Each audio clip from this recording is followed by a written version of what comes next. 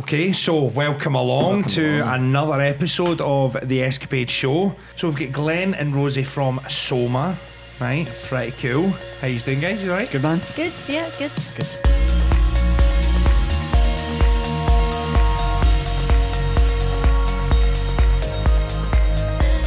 Good. So we've been catching up just before kicking off the show and just kind of general catch up and talking about some of the stuff we've got planned.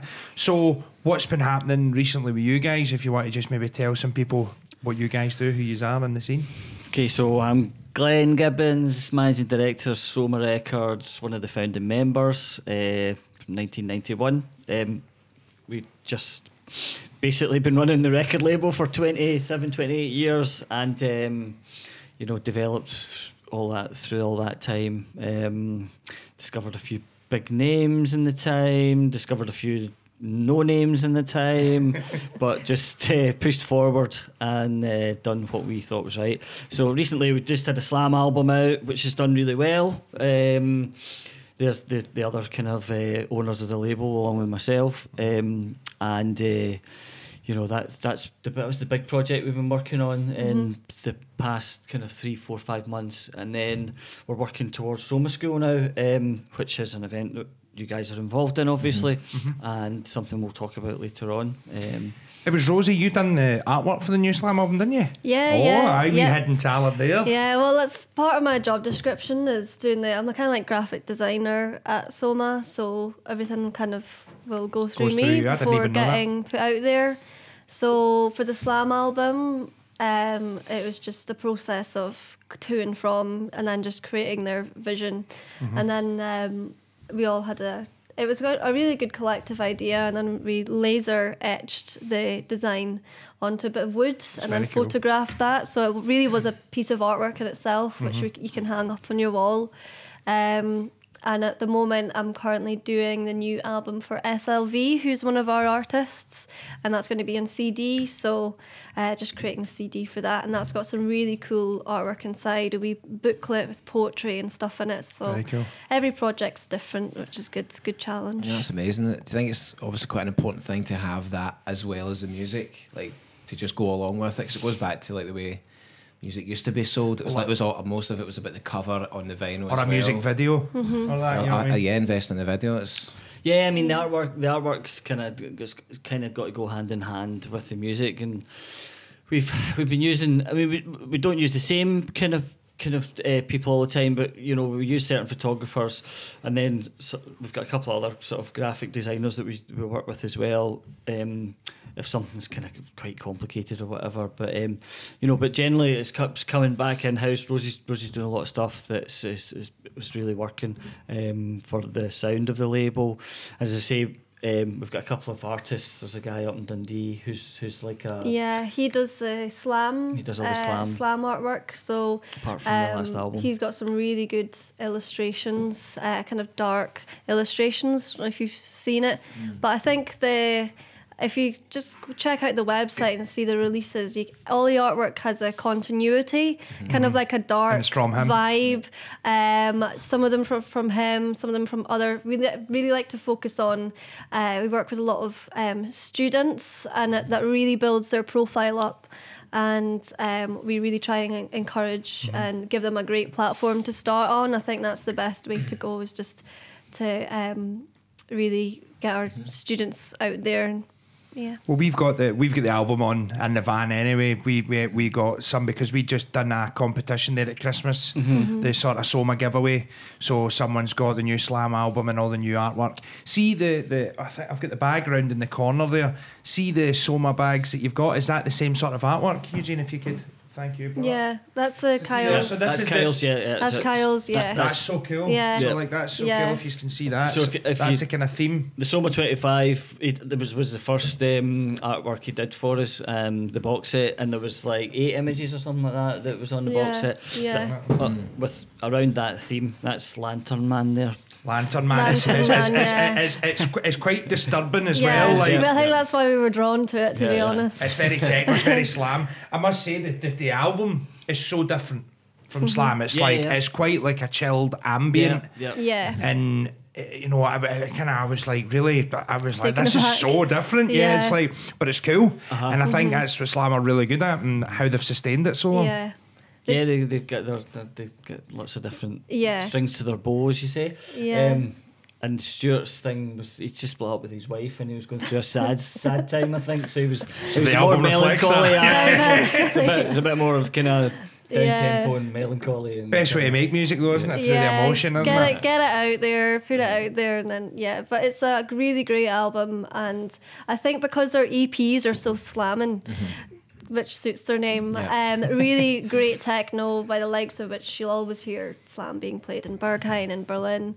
This just took it to a different level. If it's its own entity, I think. So yeah, it's good to show a different side to them. Absolutely, I think that's important for artists as well, to like, you know, not be too constrained into the one thing, like show those other strings to the bow. Yeah. I mean, Slam have always done that with their albums anyway. Usually they've done, like, their albums have had a few kind of more ambient, kind of laid back tracks on them, electronic tracks on them, that, and then built into their kind of more clubby stuff. But this was just kind of a continuous, the same tempo all the way through, and just kind of an atmosphere that Stuart Nord wanted to sort of showcase, if you like. You know what I mean? So. That's very cool. So take us back to like the start of the label. What was the Can't remember. the vibe? There we go. Right, I believe you. See, like Take the Fifth Amendment here. there must have been something in the air back then when you're like, right, there's a need. We want to do this. We want to start a label. Like, you know, what was the kind of the notion or the desire to start then? Well, I mean,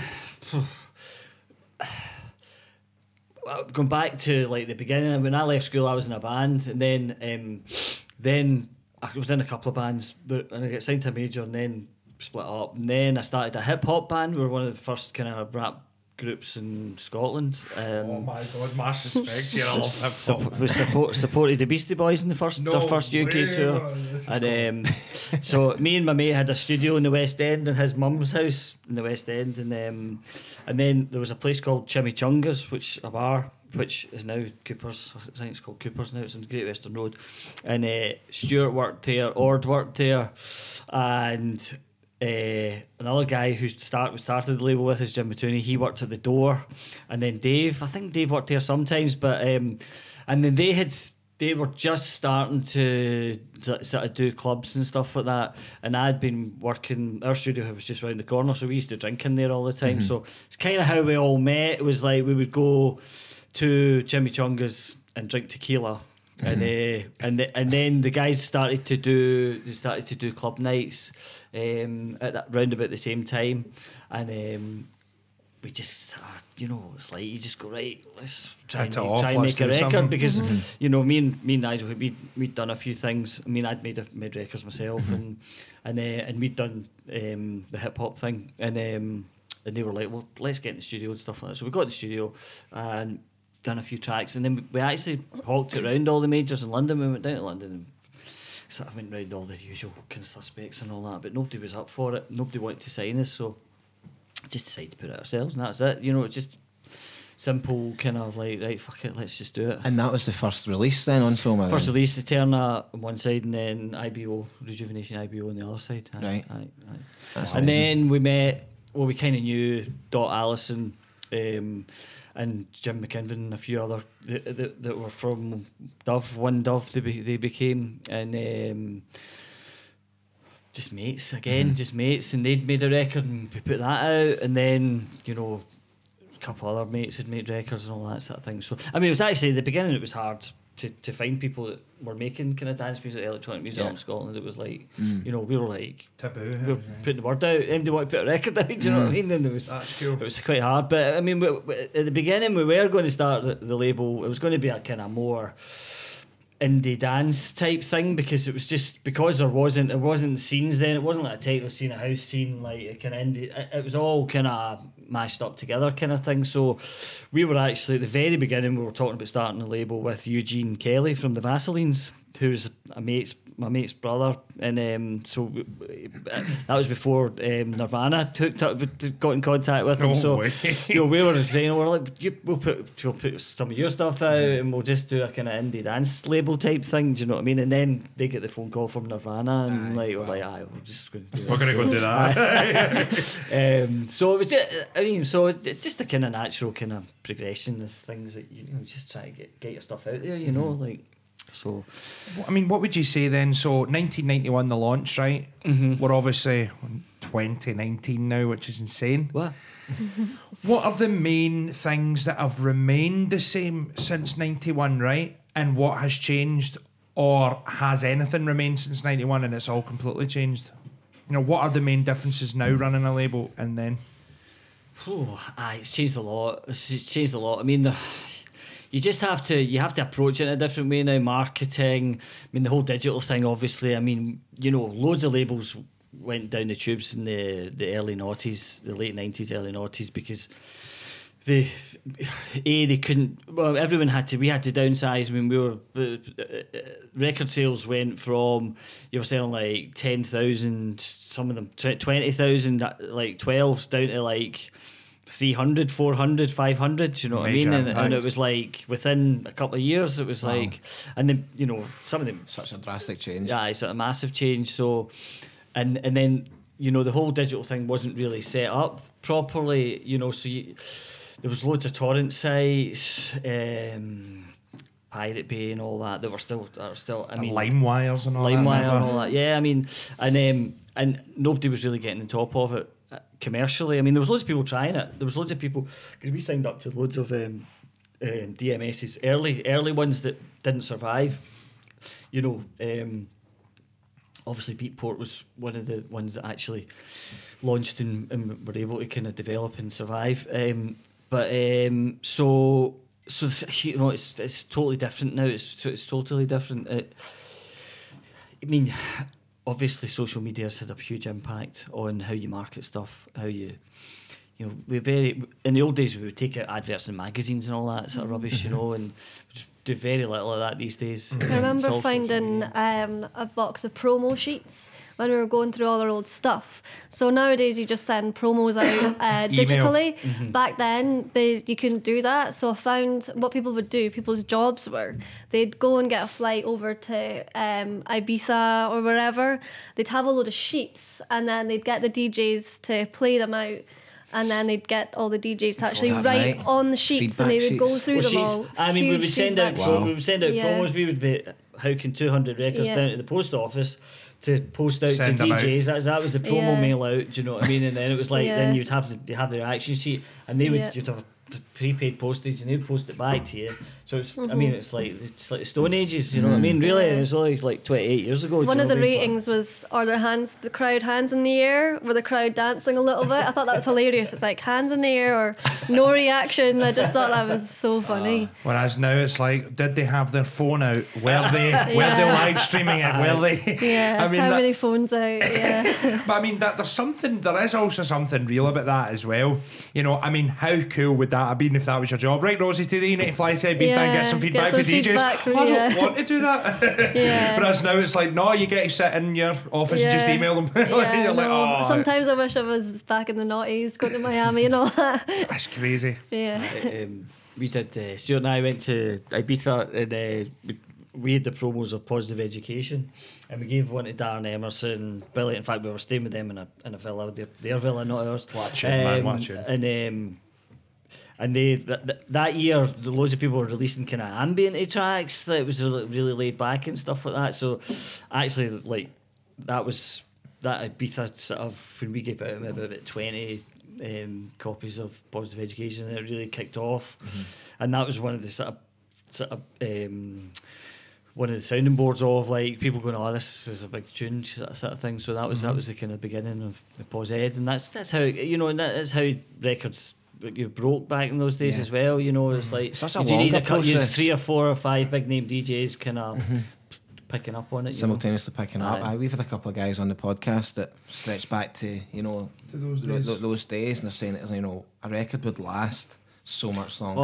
Definitely. And, you know, a few key plays on key radio stations would have every DJ in the club's talking about it, nobody could get a hold of it, and then boom, you've got a hit record on your hands, you know. It's just access to information now, though, isn't it? It's like it's so quick to just be able to grab something. So disposable as well. Exactly. So I've got it, right. I'm on the next one. And that's why I think it's important what he's done with the Slam album. Like, make it more of a concept with the artwork, with the album, like stories attached to it. So you get the music and you go, oh, you're almost away in the story while you're listening, rather than just records. Here's another tune with another hit and kick. And I mean, that's the thing. Albums have there's got to be another dimension to an album these days. It can't just be like 10 club tracks. Do you know what I mean? There's no point in doing that. You'd be well just putting out 3 EPs, you know, of the club tracks, you know. So albums have got to have some sort of story or interest or some other dimension to them to make them work these days. Do you know what I mean? So, see the Positive Education track. Obviously, it was a while ago now. Like, was that an idea that somebody was just messing about with those sort of chords or the stabs? Like, it took us a month in the studio to put it together. Right. So it was actually like 4 sections. Right, so there was like, Ord came in with this idea, and then Stuart came up with this idea. I put the drums together, and then Jim put the kind of the hook line together and the Jupiter 8 it was the synth that was on so it was a long process actually to put that track together, because it was like almost like 4 different ideas that came together and we managed to kind of put it all together. And the task is how you blend those sections. Exactly. So it took a while. But I mean, I guess that started shaping the sound though for what the label was doing, because obviously it went with a whole sort of indie dance thing, and then it's maybe we're starting to come across a niche of this sound. Became a bit more techno, and then that was the track that Daft Punk heard, and then they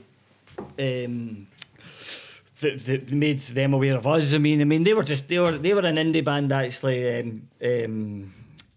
What were they called? Can't remember what they were called. They were an indie band, and they got a review in the NME, and it called them sound like a Daft Punk. Yeah, these are Daft Punks. So, but they toured Positive, and so when we were playing a festival in Paris, 93 I think it was.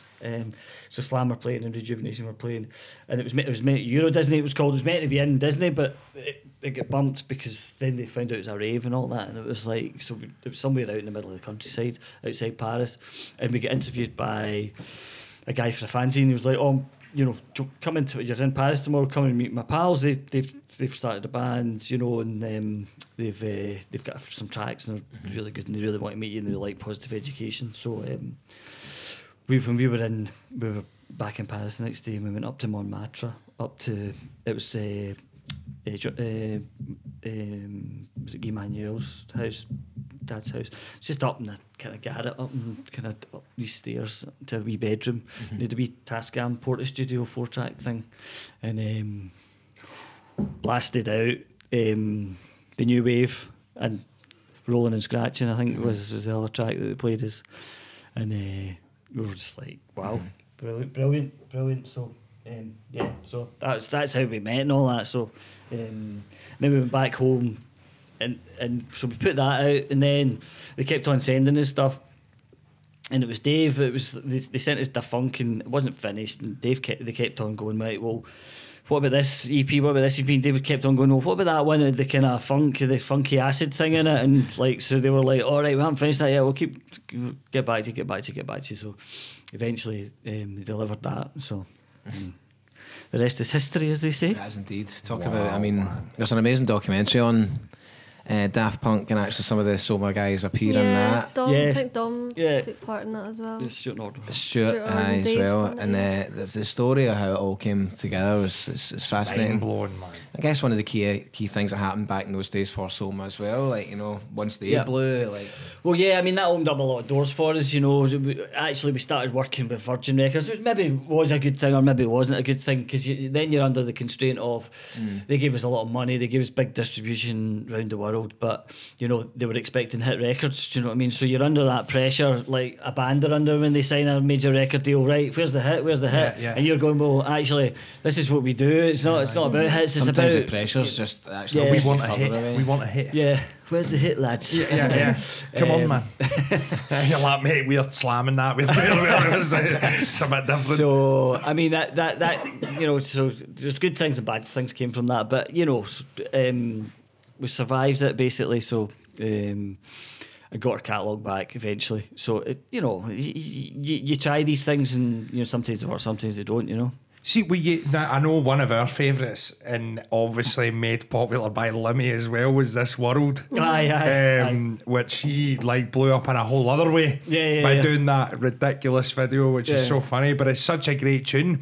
What I mean, that again is such a different sound. Who was that on the vocal, and how did that come about? So Tyrone Visionary Palmer, who's Chicago vocalist, guy from Chicago, who the guys. I mean, actually, that was through that whole time where, you know, things were a bit more commercial, and Slam were like, well, I mean, Slam were getting pushed to like have big records, basically. So a wee vocal and that, vocal and all that, yeah. But they wanted to do something with a bit of social conscience and, you know, make it cool. You know, it wasn't just fucking stick a vocal on. Yeah, that's going to be a hit, basically, a summer anthem. Yeah. So they worked with Tyrone on that. I worked with a couple other vocalists through the years as well, you know, who were really good, and I mean they made some good records, you know. So it wasn't terrible, you know. It was absolutely not. It was very great. cool track, man. No, it's a very cool again, track. it shows you the versatility there. Exactly. Doing something like that. Exactly. And even from the minute that record starts, you know, it's you know, that wee trippy kind of bell almost that's playing, you know, good tunes. No, it is, but it is about standing out and doing something different, and it's funny though. So what happened there then? Did it just end up becoming a sort of clash of interest, basically a conflict of interest in terms of, look, I know yous are giving us money in that, but look, this isn't the direction we're going in? Actually, it wasn't. It was actually what, going back to like the late 90s, early 90s, was like the whole industry changed so much, and the majors were struggling to make money as well. Absolutely. So it was a subsidiary of Virgin we worked with, and they closed that subsidiary down. So at that point we were like, right, well, we won't work, we don't want to work with you anymore, kind of thing. So we'll take the catalogue back and we'll go our separate ways, kind of thing. So it was more about the landscape changing in the industry, you know, and then us taking it back and downsizing and becoming more indie again, you know, and being taking it back to its roots, really. Yeah, basically, and getting our vision back about what we wanted the label to sound like. Do you know what I mean? So plus, Slam had been built to a level of being like the kings of techno in Scotland as well. Yeah. So it's like then the new indie wave of going back to your roots actually came differently because you had been more established. Yeah, so definitely. you could probably have a bit more freedom. Idea of what to do. Exactly. And all that as well, you know. That's really cool. What the pitfalls So are. see, what I like, obviously the tie-in with Soma School is like the positive education. Yeah. Like there's something about that title that now somehow ties into Soma School and the importance of the educational side to what it is we're all doing. These years later it ties back in. I know, it's like, what's the story with that? Is there a story with that there? Or? No, it was just a sample that was on the record, you know what I mean? And like from when we started doing this, Soma School, it was like we always wanted to do an educational type thing, you know, to give it back to the kids, if you want, you know what I mean?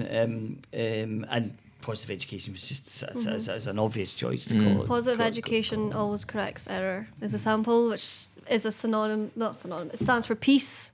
Peace. And we're people of peace, man. We're people of peace in this label. This is it. Yeah.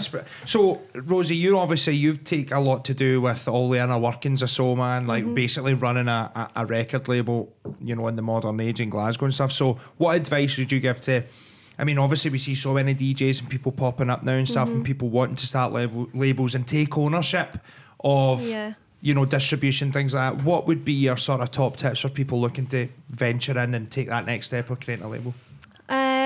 I think education is important. Experience is good, but I went to UWS University and did a commercial music course there, which really gave me the tools to get myself involved. It made me put a night on at La Cheetah, made so many new friends who were in the scene from there. And eventually it made me get into Pressure, became a PR for Pressure as well. And from that, eventually I got an internship at Soma, and then I started work here 3 years ago.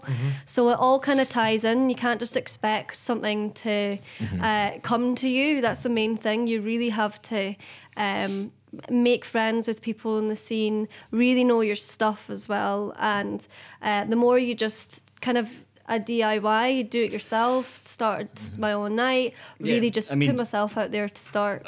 Totally agree, Rosie. I mean, just build your own scene, build your own thing. Do you know what I mean? You need to sort of build your own scene, you know, and network about. I mean, it's not really networking, but you're out meeting people and have like-minded people into the same music, into the same scene. You're naturally going to go on. It's not a cynical thing, is it? You're just kind of interacting with people on the same wavelength, kind of thing. But building your own scene, do your own club nights. You know, obviously. Then, you know, if you are good, then people will hear about you and then start booking you and all that sort of stuff. But with record labels, you know, I'm not sure if record labels will be valid in 10, 15 years' time. I'm not sure, because there's so many things like Bandcamp and lots of artists are taking back control of their own sort of catalogue and all that, and putting it in Bandcamp and their own thing. I mean, there's so much stuff out there, though. The thing that a record label is good for is whittling down the wheat from the chaff and put, you know, and having a quality control type thing, you know, to put records out, because there's so many people making music now. I mean, we get sent about 100 demos a week, you know. Wow. Like so much. And so, you know, if anything, that's what a record label is good for, you know. So, but, you know, for me, I think maybe in 10, 15 years, maybe record labels, you know, there might not even be a need for them, you know. I'm not, you know, I don't know, but, you know, you've always got to try and have one eye on the future as well, just so you can, as you've done before, clearly when it keeping an eye on your sound. And I think the Soma sound has stayed true to dance, but it's also evolved throughout the years. And people know now when they go onto Soma, they know what the sound's going to be, and there's a really tight kind of quality control of what we want to kind of put out there. And I think with any label, knowing what kind of sound you want to get out there is really important, and obviously enthusiasm about the people that you're putting out with. You know, you need to have a really good relationship with the artists as well, which we do have. So it's always good fun to meet up with them. Do you have like obviously you've got a key group of artists that you work with now? Is it a case of like they'll just hit you up when they've got new stuff and it'll be like programming it in, or do you leave like a space for like new artists coming in? Obviously you will do if you get banging tracks in, you want to take them on. A bit of both. We've got our core artists. We're putting out loads of new artists at the moment as well. I mean, and we have been doing for the past couple of years. So it just depends when we get music in and if it's good enough to put out, you know. So, but yeah, I mean, our schedules, we're projecting up to the end of this year already, kind of thing, with releases. So, you know, we're planning already for kind of October, November, December this year. So, but there's still a few spaces for things that might come along that we can slot in, you know. So we have a meeting every 1 or 2 weeks just to go over the schedule and have a look, see what's changed, slot different people in, and, you know, chase people up for music. But we are always looking for new artists, and we do listen to the demos as well. Some people think, oh, you just send them a demo, they don't care. We actually do listen to demos. Charles Fenkler was a demo. We do listen to them, and we're also in touch with all the older artists as well. And we've got a new competition actually where it's on Splice. So I think we have SLV with sample pack, and anyone can just make a tune from the sample pack and then hopefully have a release on Soma. So we're always open to listening to new talent. That's very cool. I think that's the reason why we're, you know, have that sound and stay relevant, is because you need to listen to all the new talent that's out there. The sample pack then, so how did that come about? Is that something you done with Splice, or did you just put it together? It's Sample Magic. I'm just going to turn the seat on. Yeah, go for it. So we did the first sample pack with Sample Magic a couple of years ago, 2.5 years ago, something like that, and we did it in collaboration with them. And then the second one, because we went round the artists and we're like that, right, do you want to do a sample pack, you know? But it's hard for artists to get time to put stuff like that together, because they're doing loads of other stuff. But SLV put it together, did a really good job on it.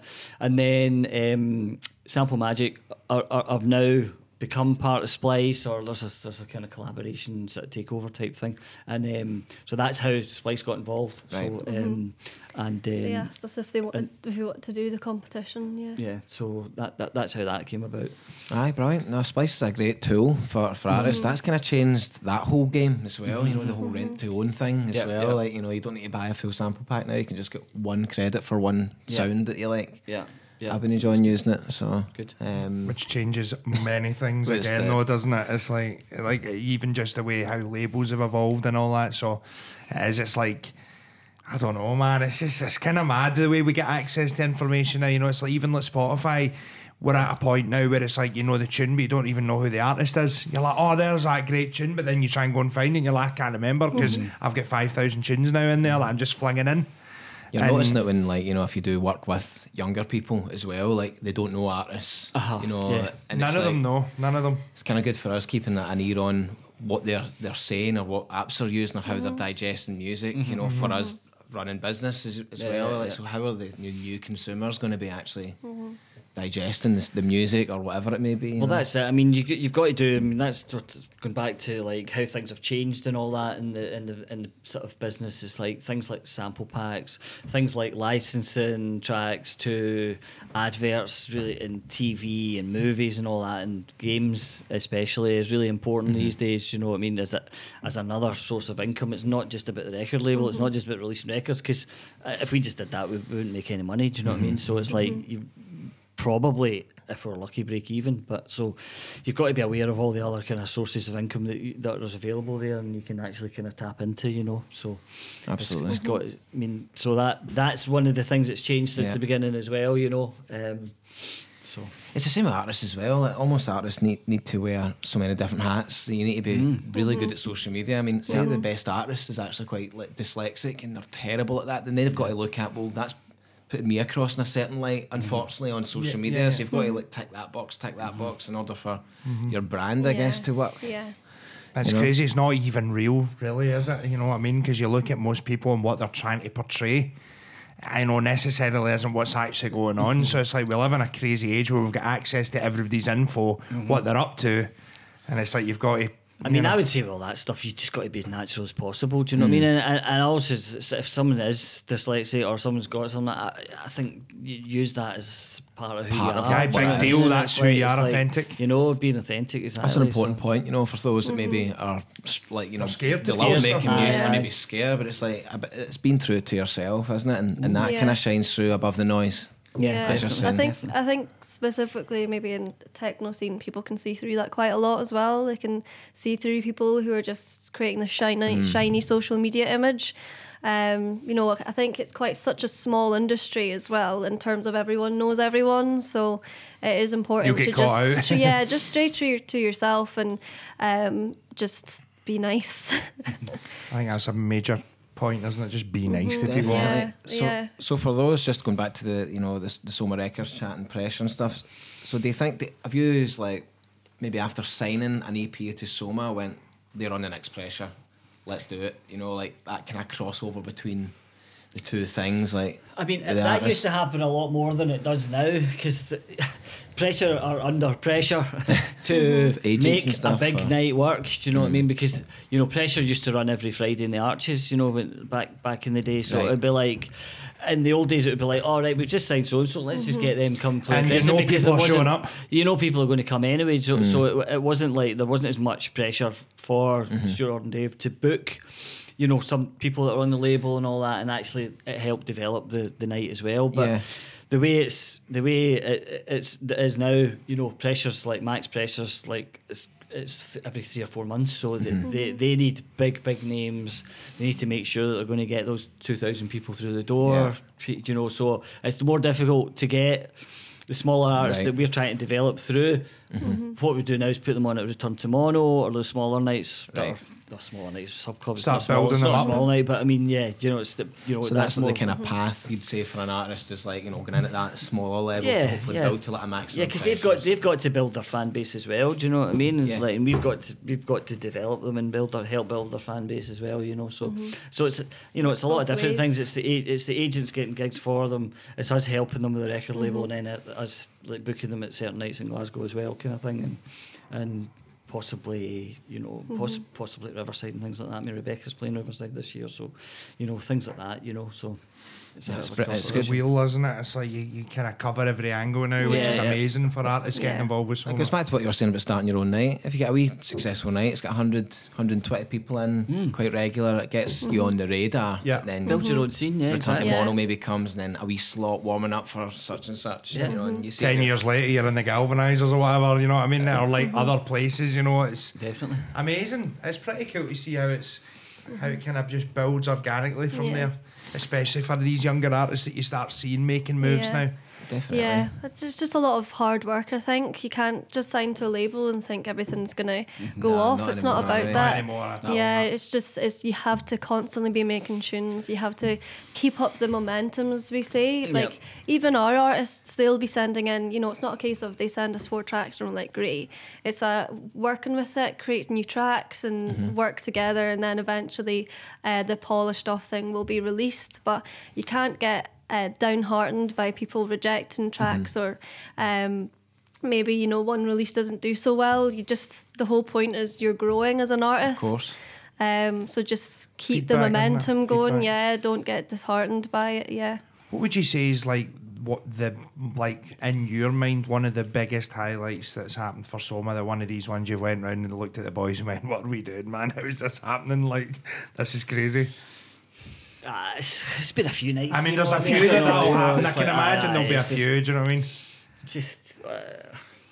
I mean, when the Daft Punk thing kicked off, it was quite funny because we used to like pick up the phone and just say Daft Punk instead of Soma. Do you know what I mean? Because every phone call was about fucking Daft Punk. Do you know what I mean? It's like you just looking at each other going, fucking, you know what I mean? I still get people going, oh, I want to license this track for this thing, and I'm like, no, it's not us anymore, mate. You know, it's like put you in contact with. Do you ever hear from them about that anymore?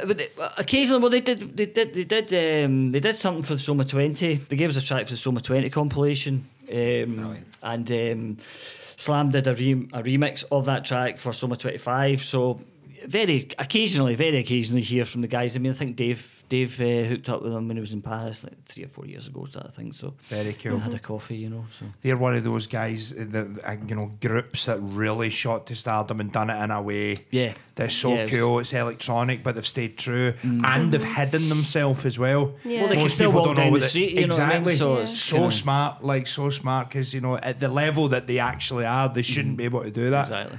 So it's what an awesome thing that's been for them. Yeah, it's fascinating. It's like, you know, an absolute look into like the minds of proper creatives that they've got everything dialed in from the helmets, keeping themselves on. Well, that's what it was. But I mean, that thing we watched, it was even to the point, like even on lunch breaks and all that, they were keeping the helmets on and they were filming, not even letting the cast of people that they worked with. Just pure like. That's on. But it was like they didn't even want any of the staff or that knowing what they look like, because it's like, no, we need to keep this on so no one knows, man.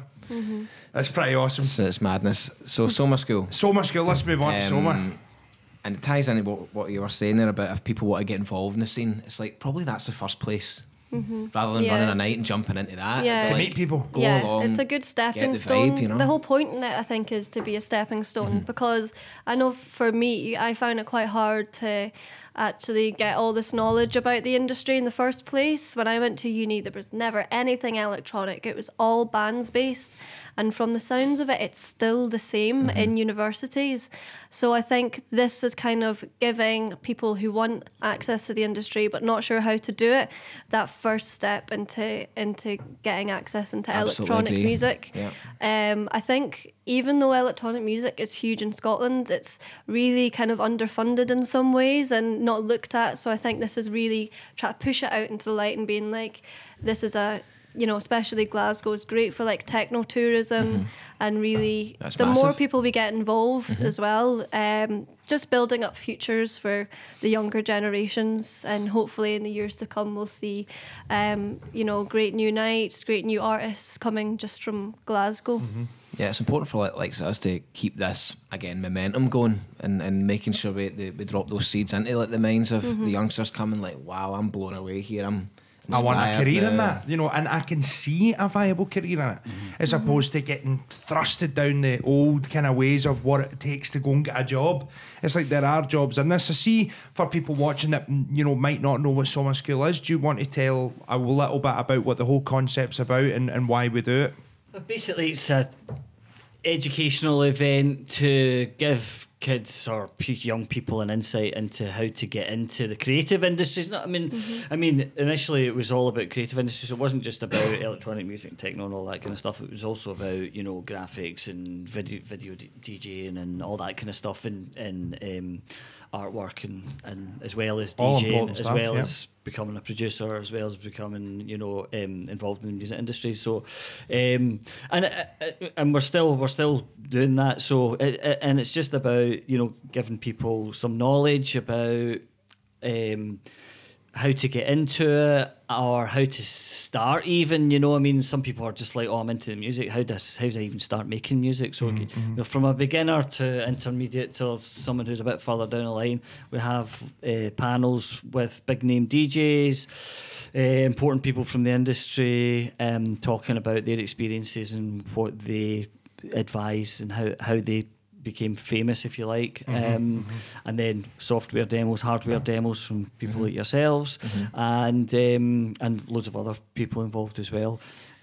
So that's great, and it's a lot of it ties in with our ethos and essentially why we kind of kicked off the studio. Because when I grew up here in Dumbarton, there's like bands. And to go into Glasgow to even at that, it was like a dark kind of art. Yeah, it was like I didn't really know how do you first get into it? How do you first get in? And that was the kind of same values as us, because since we've started this, we've kind of shown to young people, schools, colleges, whoever, that it's not just making music or DJing in order for this whole thing to work. You know, there's a whole admin side to it as well. There's like, you know, graphic design, there's video editing, there's this, that and the other. So you might go to Soma School and go, well, I've never really been into DJing, but I love what this guy's doing. Maybe one of the Rub-a-Dub guys. I want to run a shop one day. Or get into management, or do whatever. You know, it's not just about being an artist or whatever. There's so much more to the scene here. Everyone integrates. You know, we're not sitting in the office speaking to DJs. We're speaking to agents. We're speaking to licensing companies. We're speaking to different labels. There's so many different ways. PR, you know, is a massive part of the music scene. So I think it's really just showing the variety of different careers that you can go down to be involved in the scene. It kind of goes back to what you were saying earlier as well, though. Like, if it was just off the music, like, you'd be lucky to break even. Like, that's why it comes with doing the gigs, having a label, maybe running workshops, you know, selling clothing, stuff like this, because without all of that, it's like, you know, it's very hard to just focus on one thing anymore and get the shows and do the gigs, you know what I mean? It's like, it's so different in space. Totally. So, I mean, last year, there was like over 1,400 people or something that showed up on the day. SWG3 went fabulous. I mean, it was an amazing sort of return. What was that, 8-9 years at Soma School had sort of been away for. Been away. Yeah, I think it was meant to reflect what it's like nowadays.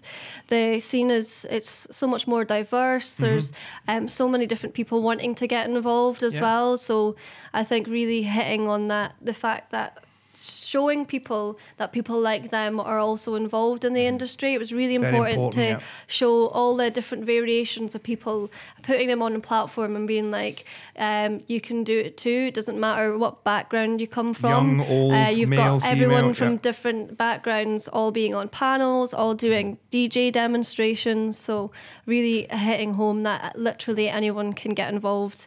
And this is a good platform and a friendly environment. I think that's really important.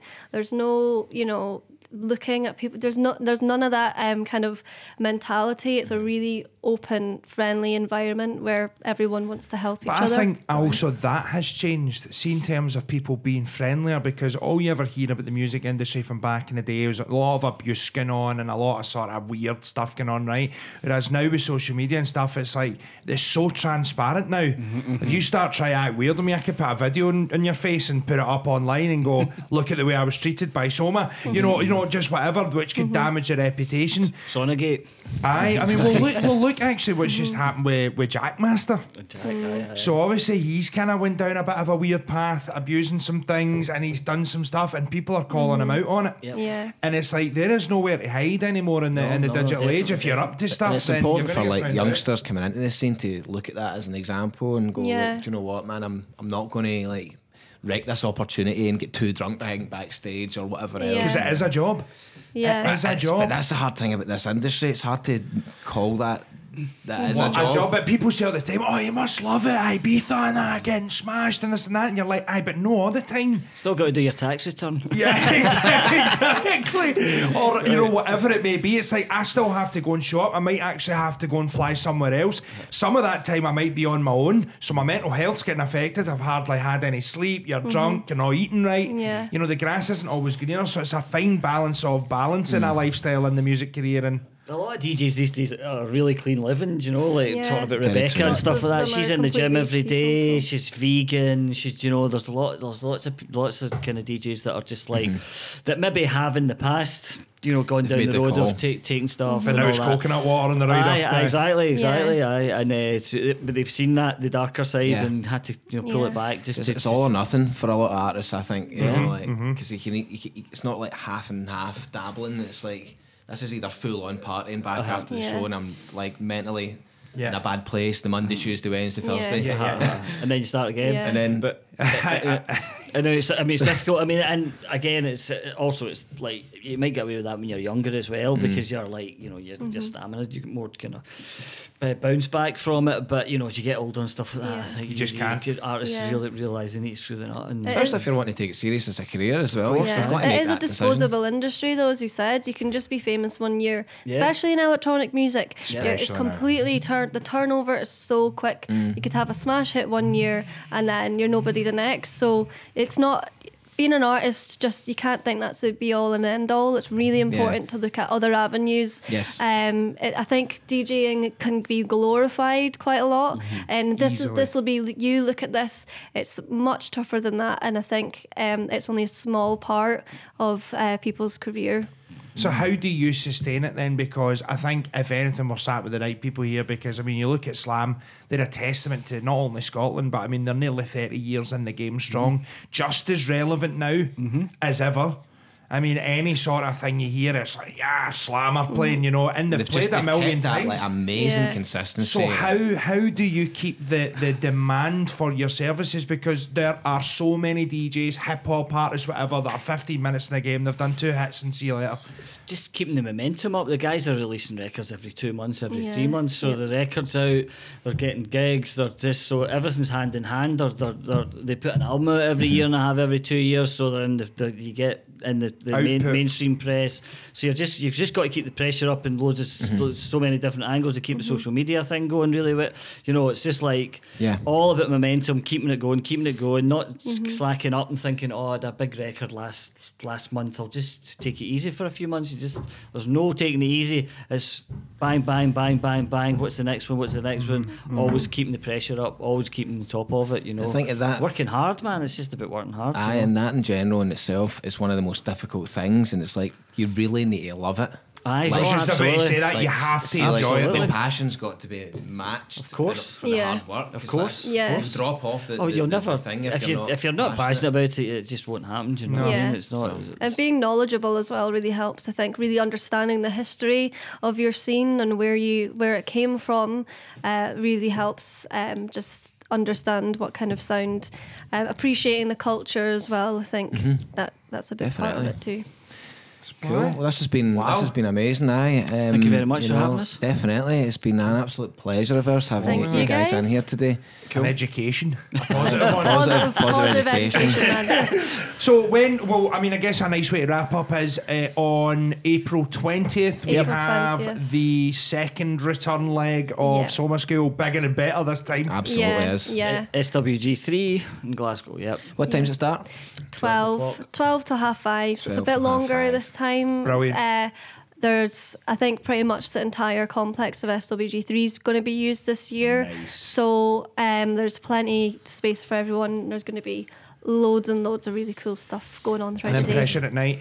Pressure at night. So if you're in for the long game, you'll technically be there from 12 till 3 a.m. And you're over 18 as well, because Soma Schools, is that 16, is it? That's 16 plus, yeah. So then you need to go home. Yeah, unfortunately, yes. Sorry, It's a good day to, get started and see what the scene's all about. It's a full day and night's worth of activities there, do you know what I mean? Yeah, So. it'll be a 24-hour day for me, I feel. Totally. Well, that's it. Well, you'll meet all of us here and so many other amazing people, so definitely come down, check it out. This will be out way before then anyway, so it'll be nice to shout about. So thanks so much for coming no along, problem. guys. Thank you. Brilliant. Appreciate it. Episode 27 of the SKapade show.